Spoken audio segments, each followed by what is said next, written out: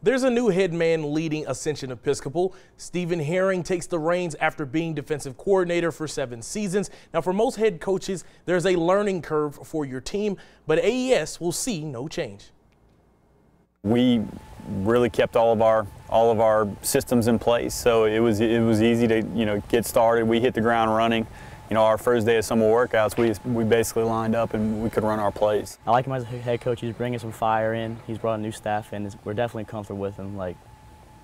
He has our back. We have his back, 100%. And company will look to build off their 8-4 season as the Gators return 11 total starters, with 7 of those coming on offense. 3 guys are back on the offensive line.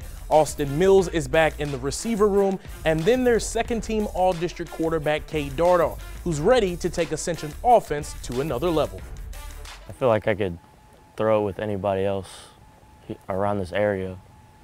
I feel like just improving on what I did last season will show it. We got to really start from where we left off last year, as far as what we're doing system-wise. And Cade's good athlete.